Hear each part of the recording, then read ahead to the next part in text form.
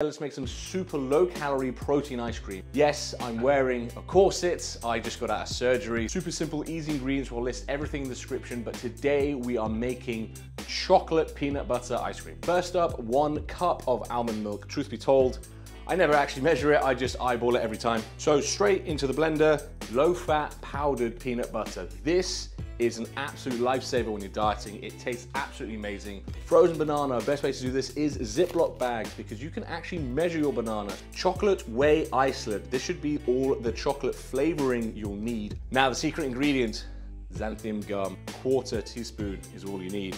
Final ingredient, just a few cups of ice. Bang that in there. That's a good sign. That's a very good sign. Here it comes. Thicker, it's airy, it's fluffy. It's absolutely fantastic.